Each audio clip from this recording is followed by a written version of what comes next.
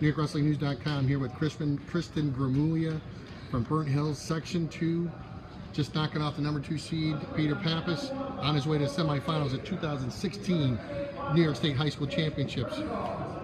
Take me through that last match there, champ. I knew it was going to be a tough match. Very tough kid. My goal was to take him down. That didn't work. So I got a couple of escapes early in the match, and then he chose bottom. I kind of got a lucky tilt. I'm not usually a tilter, so. Well, listen, that tilt was a difference in the match, 4-2. Yeah. There's a couple times he got in pretty deep. You know, your whizzer held. You got a little rubber knee there. All right, looked pretty good. Okay, how about your first match? That tech fall. Take me a little bit through that. I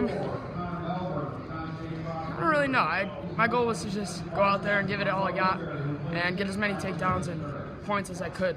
Try to get a big lead and maybe just coast a little bit. Well, hey, listen, as a junior, what'd you do to prepare this year? I mean, knock off the #2 seed going to semifinals tomorrow. What'd you do to get ready for this tournament? I just did journeyman in the off season, and then during the season I was just going to practice.